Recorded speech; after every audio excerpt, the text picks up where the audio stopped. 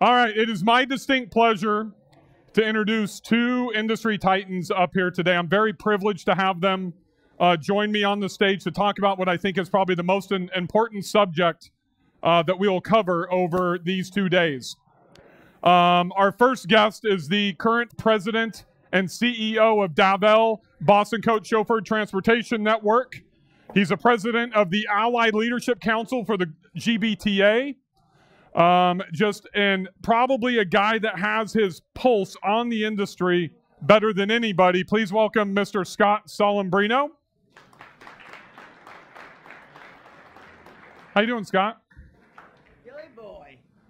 How are you, buddy? I'm wonderful. Thank you very much for joining us and for going through all the troubles to be able to get here today. Easy getting here? What, are you kidding me? I don't think it was. It was 15 below when I left my house this morning in Boston.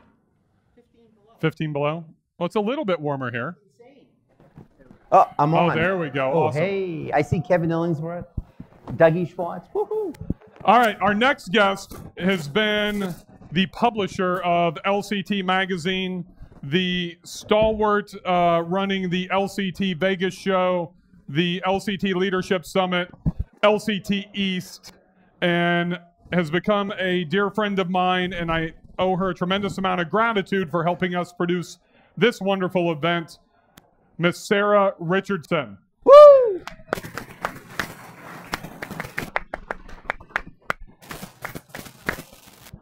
I turned the chair. Thank you both for joining me today. This is going to be, I think, a very interesting topic of discussion and something I think is really important for everybody that's here. We've got the catch box ready. I know you guys have a million questions all ready to go. But I'm going to open it up. And Sara, I want to start with you first. Where do you see our industry in 5 years?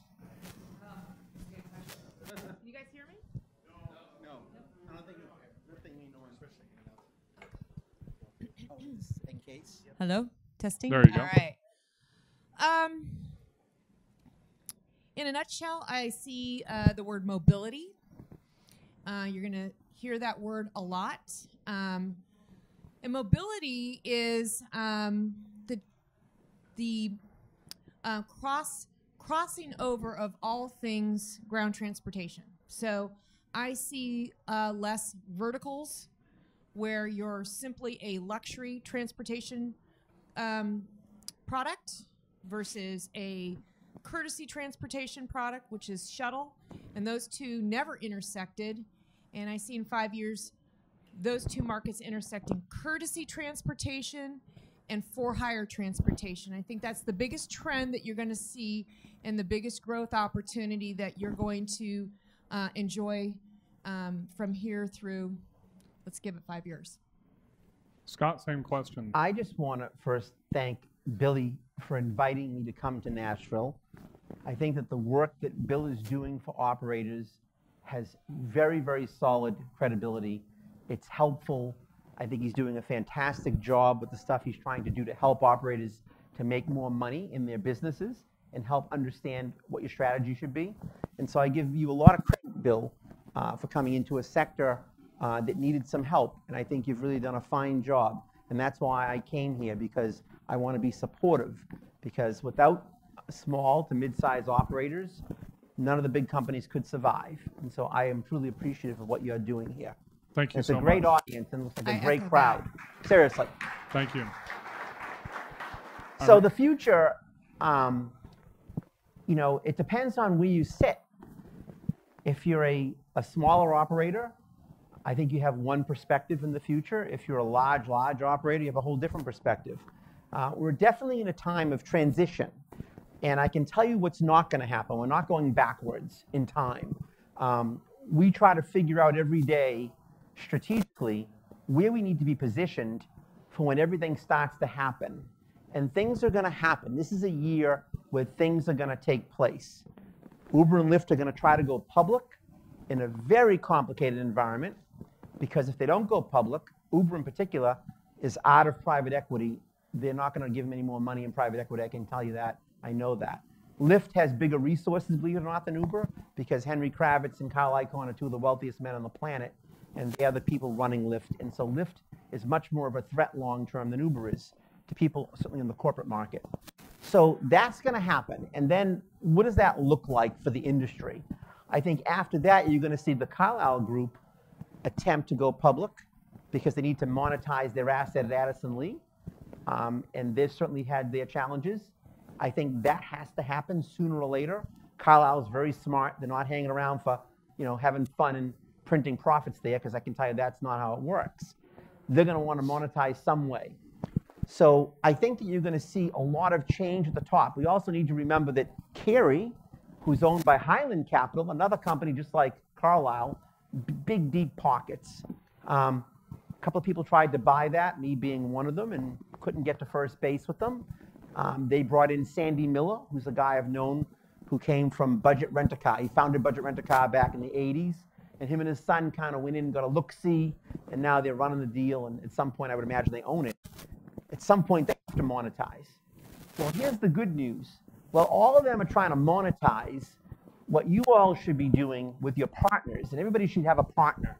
You should be in a network. You should be in a Limo Anywhere. You should be in a Carey, a Dave L., an Empire, an Addison Lee. You need partners everywhere because the world is too complex to go alone anymore. Even I have partners with my big partnership competitors. Why? Because we have to.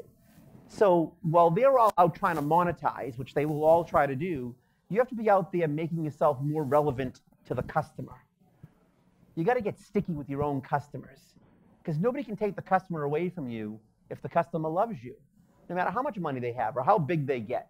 It's not relevant. This is a personal services business. That's what we do. We're personal services. People get attached. You're not telling the chairman of IBM who's picking them up every day. I can tell you the procurement department isn't making that decision. It's not happening. They want to be sticky with people they trust who are delivering a personal service to them, and you don't have to be big, you don't have to be huge, all you have to do is be good every day.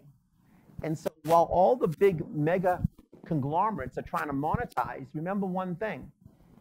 Only one of them will succeed monetarily because that's how it works in the sector. Somebody's going to hit it. The rest of them are going to get shut out. There's not enough of a need in the public markets for 4 or 5 or 6 publicly held chauffeured car companies. Ain't going to happen. Look at the trash business. You're down to 3. And pick an industry. Look at the rent-a-car business. You're down to 3. Look at the airlines. You're down to 3 that matter. Delta, United, American. Southwest is an outlier. Very successful. The rest of it's garbage, nonsense. They can come and go. JetBlue might be here, might not be here. Nobody cares. So what happens is the industries consolidate very quickly. Ground is not that big. It's not that important. So one of them is going to monetize. I don't know how it ends for the other 4 or 5 because I don't see the market supporting them. And if one of them has a hiccup and it goes bad on the offering, no one's getting paid.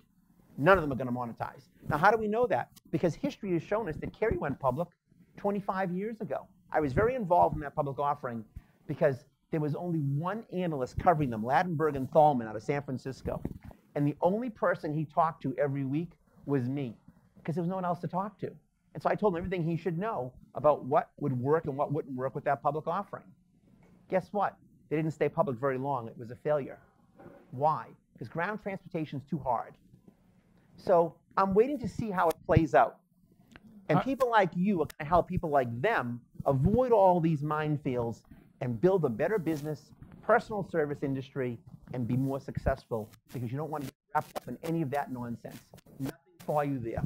So I'm going to ask you a follow-up, Scott, because you talk about really the importance of your relationship and your client retention, which I've been preaching for the last few years. And I hear from a lot of people when I tell them or advise them, you need to spend at minimum 1 hour a day if you can justify that. But they're behind the wheel. You were small at one time in 1968 when you started, I think was the year, correct?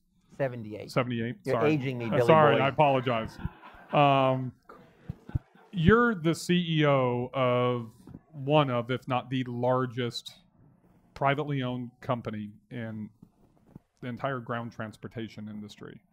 I know you fly a lot. I don't know many details, but what I want to ask you is how much of your time is spent in building relationships and client retention to be, you say to be sticky, to be sticky? 70% of my time I'm with customers around the world. How? How do you do Simple. that? You have to have great managers, great teams of people working under you, great systems so you can monitor them. Anybody who's an affiliate in this building here that knows our system, we have an unbelievable system of customer service. At 10:30 every Friday, there's 70 managers on one phone call talking about every single thing that went wrong the week before, granular, down to the numbers, down to what percentage we're at in each market, and every one of them has to present. No one ever misses a Friday meeting. You cannot have a salesperson from Dive-Elk Boston Coach see you on a Friday at 10:30 Eastern Time because they're not available, ever. No one misses the call. They can't. If you're in senior management, you're on that call. So as long as that is going well, and I can manage those metrics every single week and know exactly what was our error ratio, what was our recovery ratio, did we lose any customers as a result of an issue, how do we respond back, what is the driver retention rate, what is the driver hiring rate, what's the training success rate. When you go through all the metrics that we look at every single week, you can run your business and spend 70% of your time running around with customers. I'm in front of more customers than anybody in this business because I know I am because they tell me every day. They say no one does this. And I'm talking about C-level guys, CFOs, CEOs, senior vice presidents, you name it. And people make the time for me because they know I care and it's personal to them because they're using the service. Now, why do I do that? Because if I know I'm never getting fired at company A, no matter what somebody else bids, I have an advantage in the marketplace, don't I? Because I know it doesn't matter what you bid. You could bid 0. You're not getting hired. Why? Relationship. People want relationships in the world that we're in. The internet has ruined the world. Everybody wants relationships. They're tired of the internet. They're tired of texting, emailing, Snapchatting, chatterbating, whatever else is going on out there. It's all bad. They're tired. They're overwhelmed with it. They're tired of being voyeurs into somebody else's life. They want real relationships, and they want service. And if you can do somebody a favor, I'll give you an example today. What happened yesterday? Anybody know what happened last night? The New England Patriots, unexpected by anybody in New England, are on their way to the Super Bowl. So what does that mean for me this morning at 6 a.m.? What do you think happened to me at 6 a.m. this morning? Every A-list clown in the city of Boston is in my email, texting me or calling me saying, I need 3 SUVs in Atlanta, I need 5 cars, 25 sedans, my grandmother's coming in, and you got to fix it for me. My affiliate department basically started to cry today on the phone. I'm on a plane, and I'm texting them on the plane. I'm like, I need the 10 cars. Tom Brady called with Giselle. They need 20 cars. I mean, it's like unbelievable. And it's Atlanta. I don't even own goddamn Atlanta. Can you imagine? Anybody here? Hold on a second. I did not Chris, swear. that's $100 for Mr. Solombrino. There's no F words. Only F words count for me. Anybody here from Atlanta? Yeah. Anybody need any business? Come see me when you're done. Because we are melting down and out of control because the New England Patriots, for the 3rd time in 4 years, are going back to the Super Bowl again, right? You have no idea the stress. The chairman of Putnam, the chairman of Fidelity. I mean, I can't even keep up with it. And everybody wants multiple things. No one's saying, can you get me an airport transfer? I want 5 cars for 6 days. Oh, great. And we're out of cars. Like, it's craziness. So that's what happens when you maintain relationships. I don't have to wonder in my mind how many calls I'm going to get for Super Bowl, because now I know, because I know the people from Boston want to go. Now, if New England wasn't in, they weren't going. The reason everybody wants to go to this Super Bowl is they think it's Brady's last game and Belichick's last game ever. They're wrong about that because Tom's a client forever. He's not retiring. They're wrong. He's going to keep playing, okay? I know he's going to keep playing unless Giselle ties him up. The bottom line is personal service, who do they call? They call me. Crazy. So that's what it takes when you want to know your customer. Your employees need to be taken care of, but your customers are paying you and the employees. They're more important than anybody. So Scott, I'm going to come back to Sara, but I want to ask you one more follow-up into that, because our average fleet size that's here, first time we've ever I read the fleet list. Yeah. So is roughly around 22 to 23 cars. So really good medium-sized fleet list that we have here. I want to congratulate all the people in this room with 3 cars who showed up to this event and spent your time, under 10 cars here? And spent your money and took the time out of your office. You should be commended because it's making you a better operator to network with all these people. So good for those people. And give them a job if you can help them. Raise your hand if you have less than 10 vehicles. And Look at all these people. If you need help, call me, because I'll get you some more jobs too. Because you're the future of this business. So Scott, I think the biggest thing for that 5-car, 7-car person, the hardest thing is to try to figure out, like you had to do in 1978, to go from 0 to probably $500 million plus in revenue today. How do they get out from behind the wheel? They hear you say, I spend 70% of my time, but I've got 70 managers and Tom Brady this. How did they do that? Can you remember back then? Sure, I can tell you. In 1978, I graduated high school, president of my class. I got accepted to Harvard. I couldn't go to Harvard because my father couldn't afford to send me. I didn't get a scholarship. So my mother then made me go to Boston College for an interview with Father Moon. I got accepted to Boston College. Had to turn him down because at Boston College, you're required to live on campus and you couldn't have a job. Not allowed with the Jesuits. No job.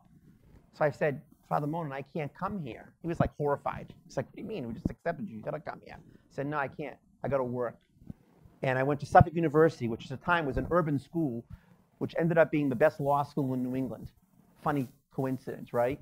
And I built my company while I was in college. So the first thing I did was hire a retired truck driver named Chick Provenzano, and he would drive my car during the day. So he'd do the funerals in the day, and then I'd do the night on the towns, and I'd study at night. And my first customer for Night on the Towns were a group of strippers that worked for a strip club, because on Monday night, it was industry night. You think I'm joking? My wife, who's currently my wife, used to be typing the invoice, and I'd be out driving the strippers on a Monday night. And it became a thing amongst all the strippers and bartenders in Boston. They would all call Scotty on Monday nights. And I'd have 1 car, 2 car, 3 cars every Monday night, because that's where the business was. And they're huge tippers. Don't ever make fun of girls who work in strip clubs. Huge tippers. They just want to have a good time. They would go out drinking with their friends, partying, and I'd drive them all home, and they were drunk. This is 1978. When I graduated in 1982, got accepted to law school, I had 40 cars doing $3 million a year. And my accountant says to me, you should skip law school. And I said, you're mental. I'm going to be a lawyer. I'm going to law school. And he said, why don't you just run the business for a year? And that's when I met David Klein, the founder of Darvell, because I flew to New York unannounced and showed up at his office, and there's a whole story with that. The point was, I knew on day one that if I stayed behind the wheel, that I could never make as much money as I could make if I was outside of the wheel. But you have to be able to cross that path, right? You have to have people that you can depend on, that you trust, that you can train, that you feel comfortable are going to treat your customer like you would treat them. You've got to get away from the wheel. That's not going to help you. You driving customers does not get you any business. You have to be available to go out every day, to go to the Rotary, to go to the Chamber of Commerce, to go to every event at night, to take on some charities in your business, and try to develop and network with people every day. There isn't a flight that I take that I don't sell the guy sitting next to me something. Obviously, I fly first class. I've been flying United for 40 years. I'm a global services. I pay for nothing. It's just mental because of all the years of flying. I have millions and millions of miles. When I sit down on that seat, I'm the first guy that says, hi, I'm Scott Solombrino. Who are you? Do you know that I once flew with the managing partner of one of my biggest clients in the world, the managing partner of Boston Consulting? He looks at me and says to me, I know who you are. We spend millions with you. I can't believe you're on the flight with me. I mean, it was kind of a joke. I said, got any problems? He goes, I wish I could say there's anything wrong. Nothing wrong. I mean, I will pitch anybody on a plane because you got your captive for 3 or 4 hours. Could you imagine being stuck next to me for 3 or 4 hours? When I'm done, I'm taking your pants, your wallet, and I got your wife's home address. I mean, it's unbelievable. I mean, but that's what it is. You have to be interactive in this business. And then they stay forever. I come back, I say, Phil, let's open these accounts. Give it to the salespeople. I now give it to my sons, they're in sales. Give this to Zach, give this to Anthony. The salespeople yelling, you favor your kids. You're certainly right, I do.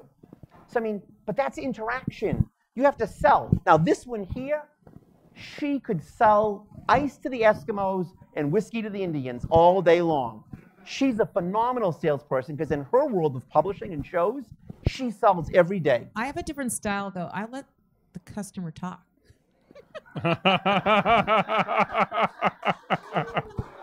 Maybe that's why I'm doing what I'm doing and you're doing what you're doing. So it's funny that he brings that up. I think it was either 2009 or 2010. The theme of Las Vegas when we were in the middle of the recession was sell like hell. Yep. Do you remember that? Yep. So I believe that one of the things that we have to do to make it through the disruption that we're in is exactly what you're talking about. Sticky relationships, deeper relationships with our clients. But those that are not selling have to get out and start selling tomorrow. you had a really awesome leadership summit in Miami, and there was a great guy there. I can't remember his name, about autonomous vehicles. A guy from the UK. Yeah. But you and I have had many discussions as well, and I'm gonna let you choose what you want to talk about. But also the kind of non-traditional verticals, the opportunity that's out there outside of just sedans and SUVs to and from the airport. What do you see happening? I'm a research junkie. That's what I do. I Google everything. My tombstone will have the word why. And true story, Why not? I try to be 2 years in front of what's happening now. Just for my own strategic planning and keeping pace with all these changes. So, I think I'm answering your question. What I see when we talk about verticals, you see the luxury space with our group, our own shows, our own form of communication, including the magazine and the digital and the social. You see the same thing going on with the motor coaches. They have their own world that they live in. You see the same thing with taxi and paratransit. And the beat goes on. And I said it a couple minutes ago. I'll say it again. There's two forms of ground transportation that are intersecting. They're the for hire transportation and the courtesy transportation. The courtesy transportation is, in my opinion, your golden ticket for growth. Courtesy transportation has its own verticals. There are retirement homes that have shuttle services. There are parking lot. There's a whole world of parking lot owners that have shuttle. Airport hotel properties, they have their own association. They have shuttles. Churches, schools, and there's, and the beat goes on. But there's a whole world of courtesy transportation. I'll tell you a story. I was at Costco a couple weeks ago, and this gorgeous Sprinter comes by, and it says Herons Point. It's a brand new retirement community that just went in. Beautiful vehicle. I follow and go up to this facility, and they have 20 of them, brand new. And I meet with the operations director, and I start asking them all these questions about how they operate their fleet. And so they go out and they own these really expensive buses. And ironically, anybody that's on staff, any of the nurses and what have you that are on staff can drive the vehicles. And they're taking, these 55 and olders, downtown to do their shopping and stuff. Without a CDL. Without anything. And so I imagine the nurse leaves you. You're on life support. I'm going to drive somebody. I'll be back in an hour. It was quite remarkable. Lunatics. And what was even more remarkable was I was telling him what I do. And I said, you should really be talking to my people about outsourcing the service piece of this. And they're like, the limo people? They couldn't, So interestingly enough, the word limo throws us in a vertical and actually closes doors because some of these markets are open for you.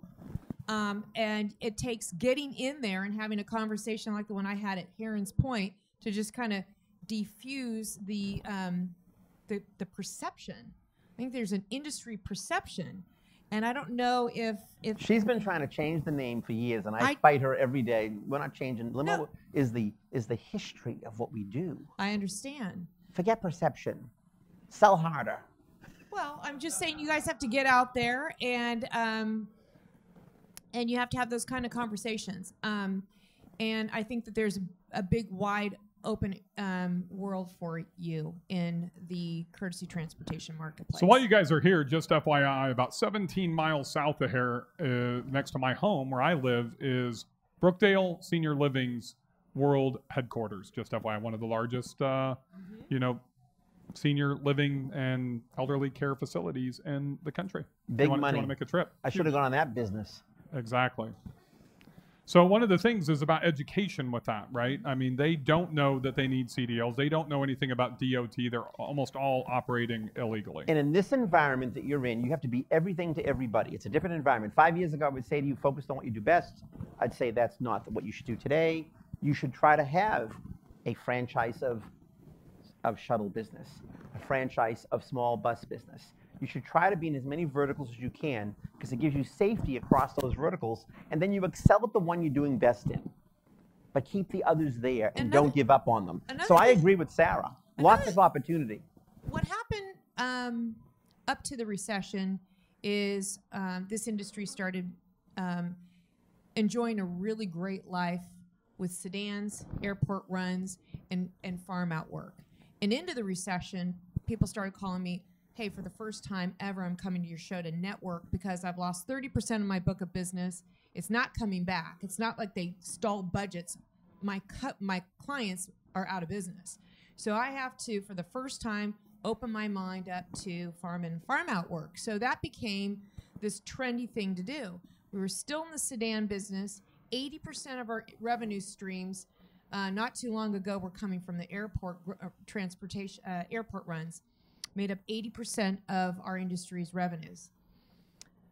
So people got into this whole networking thing. You saw the magazines build up all these ads with operators. It was kind of a phenomenon. Come into the shows, and more was happening in the foyer than on the expo floor. So fast forward now, I think that one of the things I'm seeing, since we're talking about the future of the industry, is there's not a lot of growth. There's not a ton of people entering our market. We're pretty static. Scott would argue that we're shrinking. So that said, people know each other. There's a million events and a million opportunities. Social media has helped, but everybody knows everybody. So, you know, what I also think from a trend standpoint, from looking into the future is, you know, maybe networking is, it's always going to be important. I don't think it's going to be as hot and heavy as that run that we had. I think everything's settled down. And I think people are starting to come full circle to the old ways of trying to monetize and find all those golden nuggets inside their market. When you have your phones blowing up all day long with farming work, or you're hearing from all the affiliates, you really don't have a big incentive to get out there and go sell locally. You don't have to deal. You can just sit and answer phones and dispatch cars. And why would you want to build your business? But I'm not sure I agree with that. I think you have to have I a balance. agree that you have to have a local business, but I also agree you need to be undercover in being part of something bigger, because the world has gotten too complicated. The corporations in the Fortune 1000 want to deal with one company, two company. They're done with 100 operators. We see it every day. So you have to be in those ecosystems. I agree. And the industry is definitely shrinking because I see less and less people in business than I've seen in the last 42 years. It's just less companies. There's not more companies. So what does that mean? It means that guys like me, guys like David Seelinger, guys like Timmy Rose and Mike Fogarty, guys like Bonnie Miller at Carey, we don't have enough people to circulate the supply to meet the demand. What you're saying is you need more affiliates. No question. I'm not running 100,000 cars anytime soon of my own fleet. Why? It's just not cost efficient.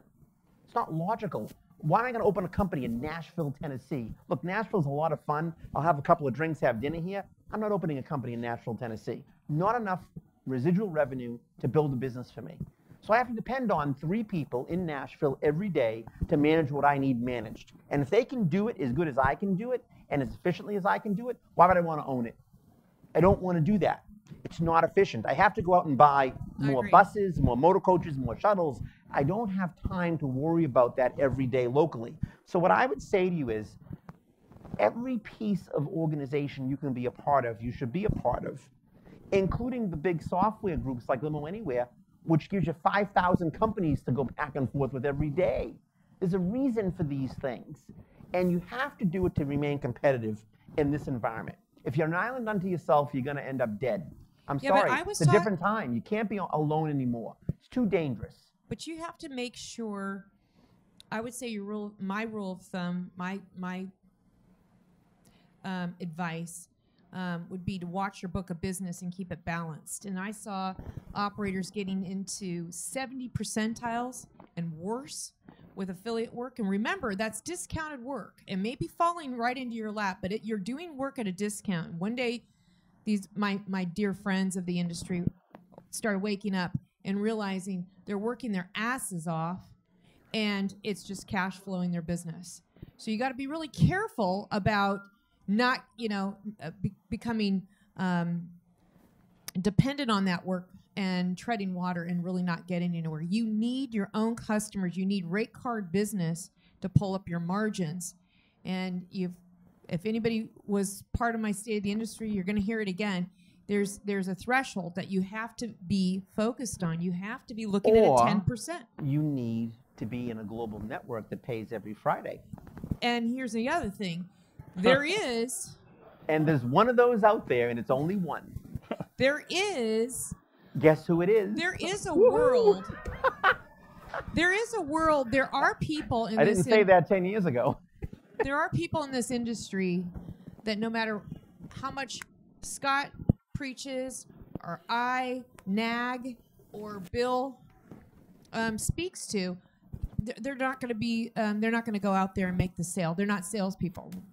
We have our share of introverts in this industry, and there are people that are perfectly happy with white labeling and working for affiliates. And I think that that's something that is a business model in and of itself, that you can actually survive and maybe thrive on being a white label. But I really think you have to know what you're doing.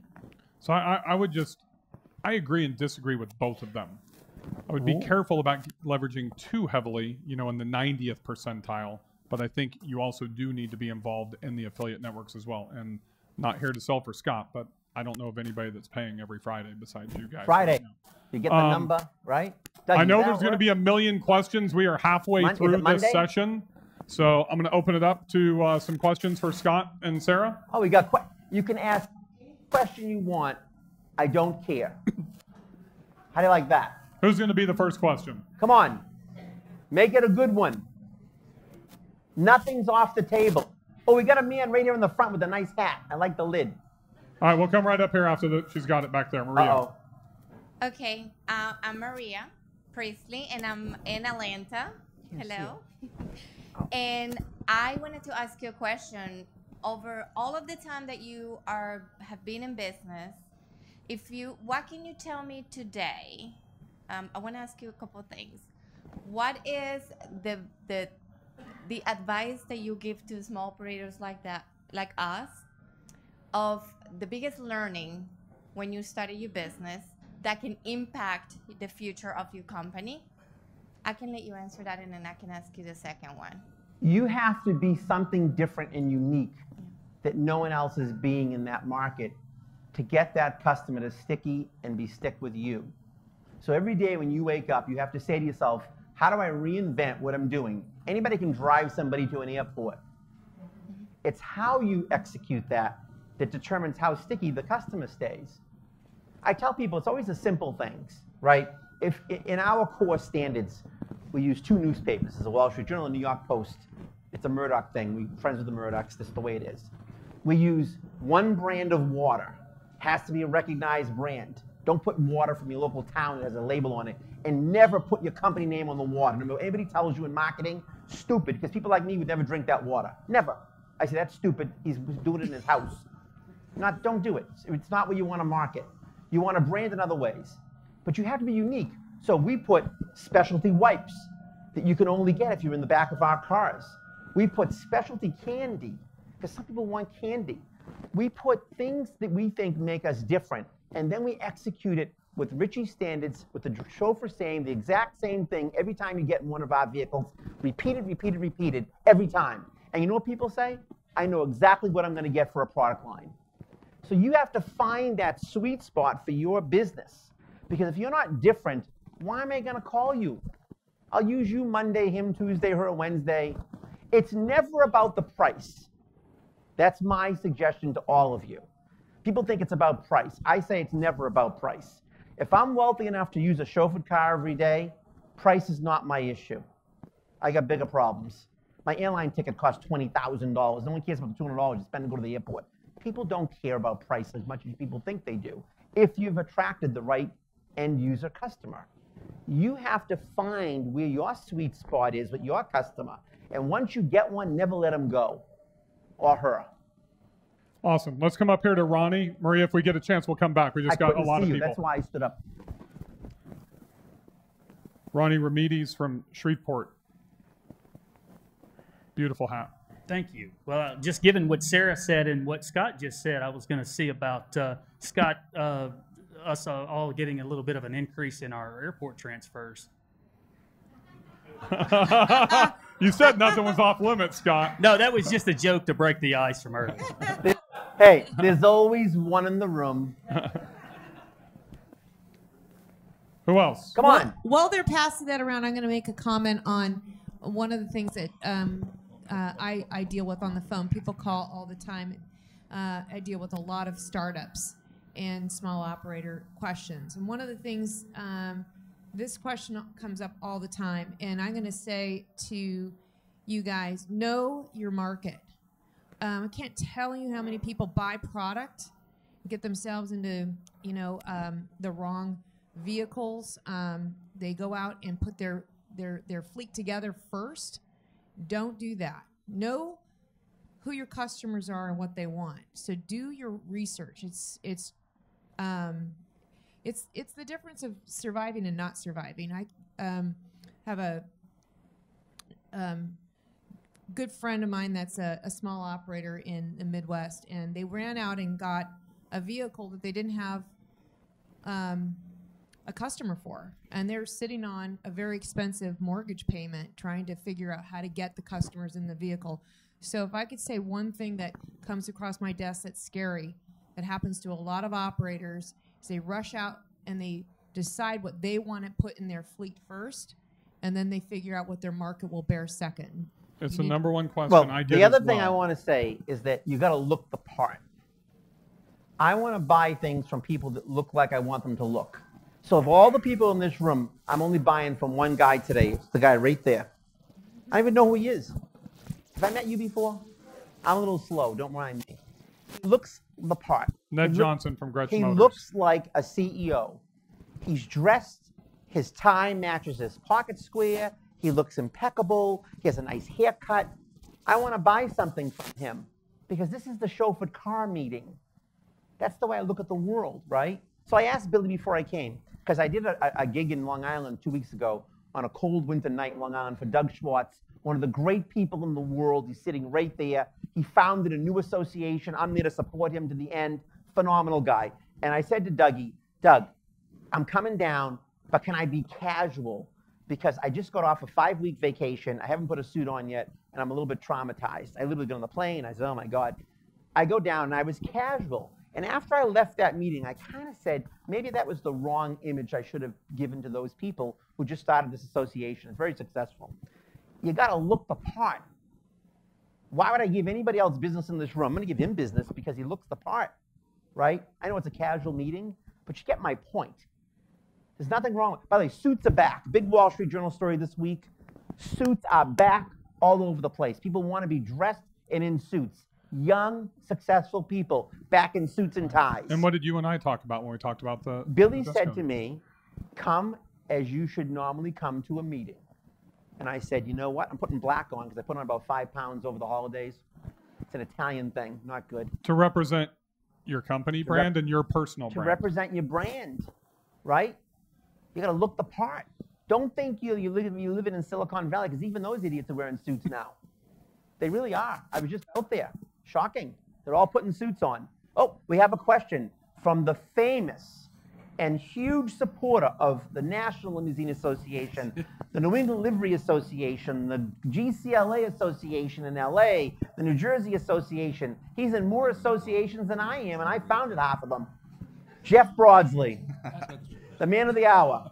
Well, I don't have a question now. Scott plugged me. That was great. All right, so I'm a big believer in what both you guys were saying with respect to like creating verticals. Obviously, I've done that in my business. This is one of them. I have a ton of verticals that we're a part of, and this is only one. And I I've been saying that to limo operators for a while, and I'm glad to hear both of you guys as icons in the industry share that.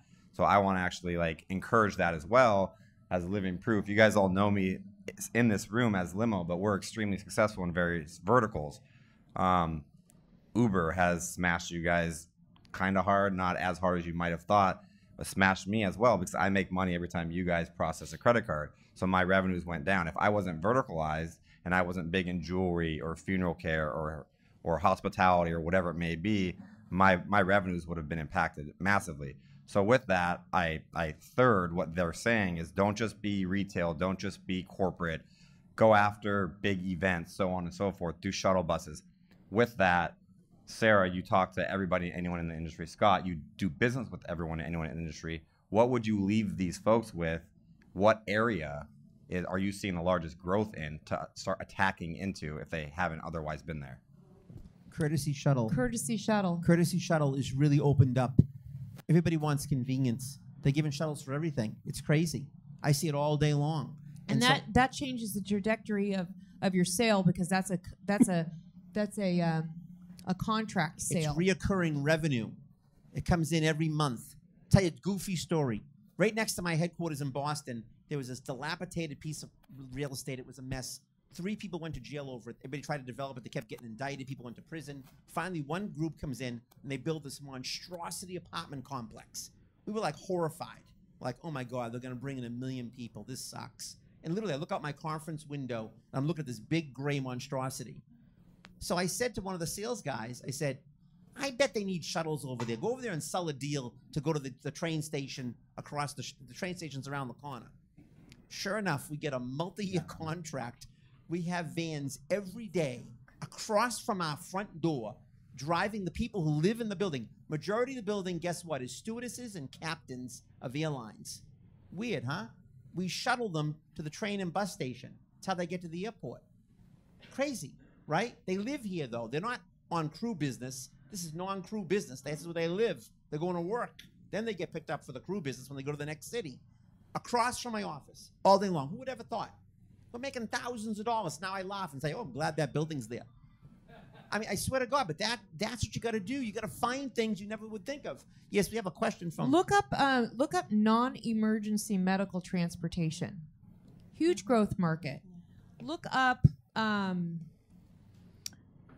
airport parking properties. There's an association. I had dinner with a guy, 28-year-old, running 250 shuttles for Ace Parking, a family-run, privately held parking company in San Diego. It turns out they also own all the valets up and down the coast. 250 vehicles, and he's operating these things. And when I say courtesy transportation is an extension of somebody's core business. So it's not getting a lot of thought. It's something that they have to provide as an extension of their core business. And that it makes it perfect for you guys to go in there because it's a hassle factor for them.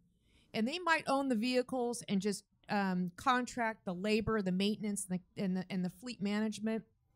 Or they may want nothing to do with any part of it and hire you and outsource the entire kit and caboodle. But, once you guys, this industry provides a service on wheels. I was at the United Motor Coach Association a couple weeks ago, and it was hilarious because we're the big disruptors. All they talk about are the limo people are here. And we've moved into the bus market. Eric knows, he was there. And they are hunkering down in their little motor coach world and, stay away, you bad limo people. And in their conferences, they're talking about how the limo people, why they're scared. They're scared because our service levels are just beyond their comprehension. And you ever find a bus company that didn't have a bus driver? Nothing worse than a bus driver. Like they're the worst. Their idea of service. They don't get out of the bus. They're all overweight. They shouldn't pass the health test. They still get the job anyway. They sit there and they complain, and all they want to do is drive the bus. If any change, they're not doing it. Horrifying, right? So you talk about... But that's why it's so easy for chauffeured car people to win the bus business. We put the guy in a suit and tie. He has real training. He understands how to drive the bus, how to talk to the customers. Bus drivers don't do that. They never have. They hate us. They don't like us. Bill was talking about earlier scaling your business, and this is the perfect example. You guys have figured out how to provide a service on a rolling piece of equipment. That's all it is. It's a service on wheels, and you can take that and blueprint it and stick it into all these other verticals. But you need to know what your verticals are in each given market. You might live in New England and be, in the world of universities, and it might all be collegiate contracts for you. It might be down in Florida, and you're in the sea of retirement communities, and it might be retirement is the thing for you. So know what your market can monetize. Eric Devlin had his hand up for a long time. And he's from Dallas. How the Cowboys doing?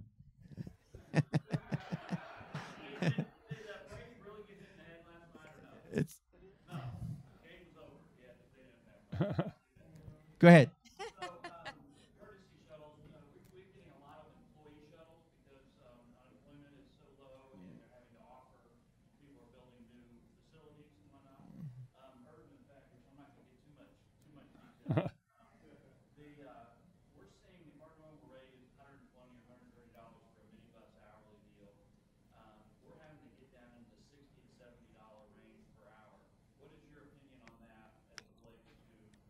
I have a very firm opinion on this. One of my largest clients in the world was an airline called Emirates.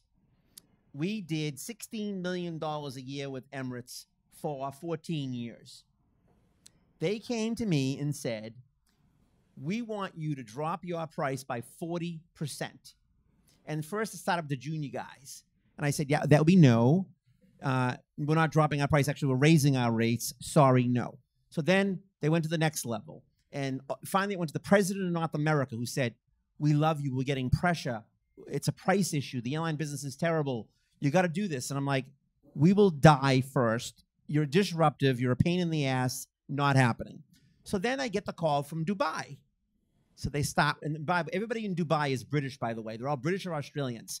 There's nobody in Dubai who lives in Dubai who's from Dubai that works. They don't work, okay? The Brits and the Australians run Dubai and do all the work. The guy says, hey, hello, blah, blah, blah, blah. We'll increase your business by 10 million. We'll give you 35 million. I said, you can give me 150 million. The price is not going down. We're not giving you a 40% discount. Your contract expires on November 1st. And on November 1st, we either have a deal or we're done. And your thousands of people better have somebody else to drive with because we're not giving you a price thing. Then I got a call from the chairman because we drive them. And I'm like, what part of no is not getting to everybody there? We're done with you. No price decrease, not doing it. And we walked away. And people in the company are like, you can't walk away from $16 million. I said, well, guess what? We just did. We fired them. You're done. And it's been a shit show ever since. It's been a disaster for them. But guess what? They're still stuck on price. So they're buying it from somebody else for 40% less than I was selling it. And they can't get the service levels. But they don't care because they're saving the 40%. So there's an instance where the price was more important than the quality of the service. But I don't really care because I went out and replaced that business within 4 months. Took a while.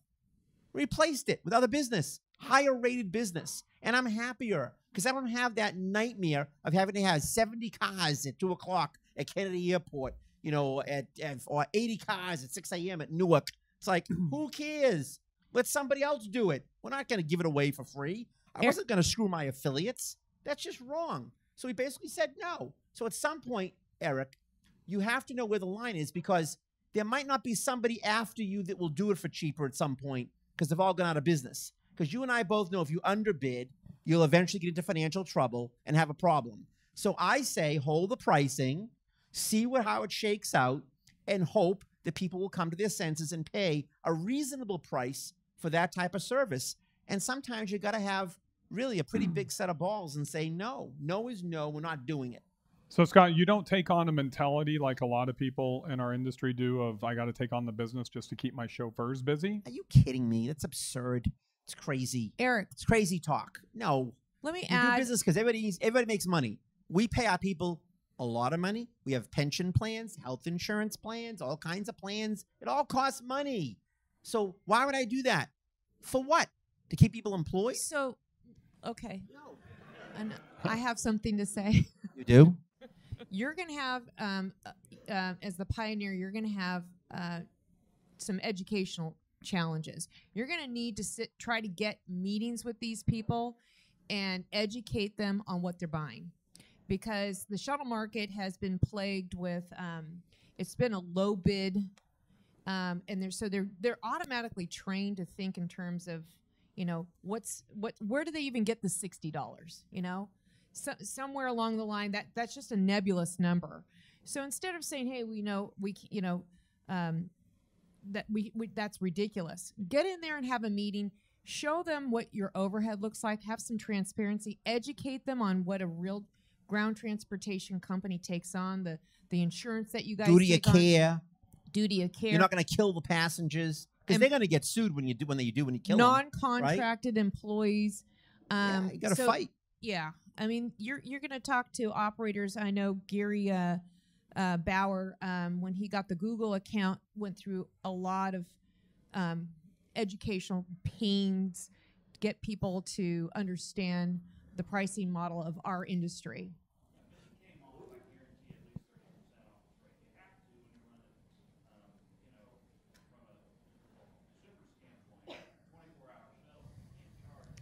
Well, yeah. But there's an old trick, Eric. You get them in on some rate, and then you put escalators in the contracts, and you start to sneak those rates up. Before they know it, you're back at full rate again. I mean, you got to play the game with.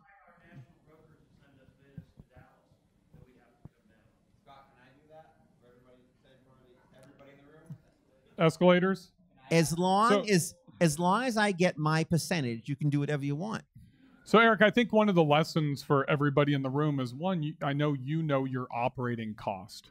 So if they want you to go to 60 and your operating cost is 56 and you're fine with a $4 profit margin per hour running 24 hours a day, 7 days a week, then sign the contract. But if they want to be at 60 and your operating cost is 62 and you have 10 cars, I'm probably not going to advise you to sign that contract. So you got to know your operating costs. You got to know your gross profit margin. And at the very least, you got to have fuel escalators, because, you know, fuel is political and anything can happen. I mean, you got to really pay attention to the details. And there's other ways to nickel and dime people in contracts. I mean, you become an expert at it if you do a couple of them, right? There's other ways to charge things to help you get more margin out of the deal. You just have to be creative. It's not always in the top line rate. There's places to put stuff. I'm a big believer in surcharges and extra charges and your sister's charges. I mean, you know, the guys at Black Lane, those clowns, they actually did a session once at a GBTA, and they get into trouble about the lack of transparency in the chauffeur car industry. What a bunch of dopes. I sat there and I basically cut them up, and I basically said, you think the airlines have transparency? Good luck getting transparency. Ask where your taxes go for the airline reserve and where that money's sitting. What are you kidding? Try to go to a hotel. How many taxes on a New York City hotel bill? If you can figure out where all that money's going, let me know, because I go to New York constantly. I can't tell you what it is. I just add 50% on whatever the price they quoted me is. No, I'm not even joking. The city tax, a local tax, a hotel tax, a union tax. It's like it's insane. So at the end of the day, you can find creative ways to charge, and there's nothing wrong with that when you're building a business and you're trying to keep people employed and you're doing the right things. As long as you're telling the customer what you're doing. I agree. If they accept it, they accept it. If they don't accept it, they don't. Question over here to the right. Okay. My second my question. girl again. The follow-up question. Hi. Hello. My second question is, what would you say is the biggest learning lesson that you had over the years? In the chauffeur business, it takes one person to do a transaction. You can't do a transaction on your own. Somebody has to do the transaction. It actually takes 2.5 people if you count the res process and the accounting of it all. You got to take care of your people, and you have to train your people nonstop, every minute of every day, retrain, recertify, retrain again and again and again. Because without those people, you have nothing. You're not selling cars. You're selling chauffeured services, i.e. the chauffeur is the single most important asset that you have. You have to take care of chauffeurs and you're in the best unemployment market in the history of the world. You're at 3.5%. For all the people who don't like Donald Trump, go shit in your hat. The lowest unemployment rate in history, the lowest black unemployment rate in history, the lowest Hispanic unemployment rate in history, the lowest unemployment rate for women in history. And all the crazy broads protesting yesterday, we hate Trump. Yeah, you don't have a job because of him, you lunatics. Crazy people. They're out of control with it. Lowest unemployment rate in history. And you know what that means? It's twice as hard for you to go out and attract and keep a qualified chauffeur in this environment because they have other options. Anybody can get a job. You can be crazy and get a job today. So what are you doing? I think one of the biggest struggles out there is chauffeur recruiting. What do you guys do? We have massive insurance retention programs. We have guys that are making tens of thousands of dollars a year because they don't have any accidents. They're accident-free for 190,000 hours on the road. I mean, if you saw some of the statistics, they're mind-boggling. And I write those checks, and I write them happily. Why? Because it was a clever way that I got something and they got something more. So those guys are making more than $12 to $15 an hour plus grant? They are making so much money, it's like really crazy. And if you're in New York City and you're a chauffeur, give me a break. That's almost a six-figure job now in New York. I mean, if you work 80 hours in New York, you're making $100 grand a year. Are you kidding me? Those are real jobs with real benefits. And they're not contractors, they're employees. So they're paying FUTA, FICA, Medicare, state taxes, city taxes. They're important to the economy, which is why we're fighting to get the cap lifted in New York, because that idiotic mayor, who's a total moron, put a cap on everybody, Uber, Lyft, and us too. So I can't add one car in the TLC till the cap is lifted because they wanted to stop congestion with Uber. How crazy is he? Uber doesn't have real employees. They're contractors. They make $3. They don't make any money. They're not contributing to the roads of the system. My chauffeurs pay real local taxes and federal taxes because they're employees. You have to fight to find the right employees in this environment. Very difficult environment, and it's only going to get a little bit worse before it gets better. I would say don't let your good people leave you. Retain them and find out from your employees, because they will tell you what they want from their employer. It's not always about money, is it? It's usually not about money. It's never about money. That's the joke. So keep your people, but bring them close to you, talk to them, and find out what their sweet spots are. You might find that it's just somebody that wants to get off of work on at a certain time of day to go work out. It's you never know until you get to know your people and bring them in. Surveys, talk to them, meet with them, Well, buy them pizza. This group has the luxury of being boutique-y enough where you can just bring them and sit them down. Does anybody have more than 50 cars in their fleet? Yeah. 50? Okay. Oh, I see Tracy back there. Tracy, have you gotten a job Eric, yet? Dave, who else has over 50? Emily, North Point, Kathy. Yeah, we probably got North Point. Is Tony here? Where's Tony? He's getting ready for Super Bowl. Another thing I'll add to you to keep your people happy, and they will refer business. Give them incentives to go help recruit, because it's better to get somebody that really loves working for you out there bringing people in. They're teed up already than it would be from an Indeed ad. I agree with you 100%. That was two great questions. What city are you in? Atlanta. Oh, I'm going to give you a job. All right, so we got a question online. This will be our last online question as we wrap up. We have to wrap up? Well, we can go for a few more minutes, but we got a dinner we got to go to. Where are we going? Scott, this is for you. What do you recommend companies do to combat the rise in minimum wage? Can you address that with clients that are contracted? Listen, minimum wage, liberalism is going to ruin this country. They think everybody should be making $25 an hour, and then people hire less people. There was a story yesterday in the New York Post. I read 5 papers a day. The Financial Times, the Wall Street Journal, the New York Post, the Boston Herald, and the Boston Globe every day. There's a story yesterday. A massive restaurant in New York cut its staff in half when the unemployment rate when the minimum wage went to $15 an hour in New York, because they said we can't afford to have that many dishwashers washing dishes. So what are they going to do? They're going to automate that position sooner or later, and a job is going to be eliminated. So this is where government goes crazy. They think they're helping people. They're hurting people because they're making the minimum wage in California and New York. And California is mental. That's a mental state. You got a screwball governor now, another nut. They want to pay double time, overtime, and time on top of the time. And then if you don't like working, you sue them anyway and you get more time. It's like crazy. You have to fight by being able to have some flexibility in raising your rates, because if minimum wage is going up, to me, it's an automatic rate increase. How are you not going to raise your rates if the cost of your drivers just went up exponentially? That's why nobody wants to do business in California. California's going to die as a Scott, state. can you elaborate on that? When you say raise your rates, are you talking about adding, you know, $1.50 surcharge, to. adding your base rate? How would you I'd do add that? it any way you could get away with it. I'd add it on the surcharge. I'd add it on the base rate. I'd add it whatever you could add. If you want to get clever, you add it on the surcharge because the driver doesn't get a piece of the surcharge, right? So there's a way to get around having to pay the driver more than the minimum wage. But you have to change your structure if your local minimum wage is going up. Now, the federal wage is $7.50 or something. It hasn't moved because the feds don't move the rate. But California, Massachusetts, Illinois, and New York, it's bizarre. We're heading to $20 an hour for minimum wage jobs. And that means high school kids who should be working in the convenience store and the car wash are going to get $20 an hour. Does that make any sense?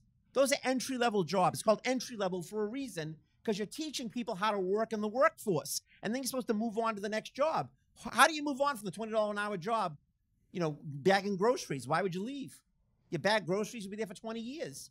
It's not helpful to the economy. It stifles economies. I think it's a big mistake. They're overdoing it at the state level, and they're forcing employers to cut the number of people that work for them. For the person who wrote in, raise your rates, you have no choice. That's a great answer. I really appreciate that. Ladies and gentlemen, it's after 5 o'clock. How about a big round of applause I have one for more Mr. question. Scott? Wait a minute. Before we leave, I want to know, and then you can clap, how many people in the room are members of the National Limousine Association right now? Don't lie, because I'll look it up. I know you. Looks like about 90%. We need your help. We have major initiatives going on. There's been a bunch of cases at the Supreme Court that are now going to go after Uber and Lyft. There's a case in California at the Supreme Court that already went after Uber and Lyft. All this is coming to a head. We need more people, so please join the NLA if you're not a member. But now Bill can close Ladies and gentlemen, I don't know how well you know Scott Solombrino. He's a polarizing personality similar to mine. But I'll tell you one thing. I don't know one person in our industry that fights harder and spends more of his own personal time than this gentleman fighting for you guys on his personal time outside of what he serves from the NLA. Scott, it's a privilege to have you here. Thank you very much. Sara, thank you so much for everything that you've done in LCT and for being here. Phenomenal session.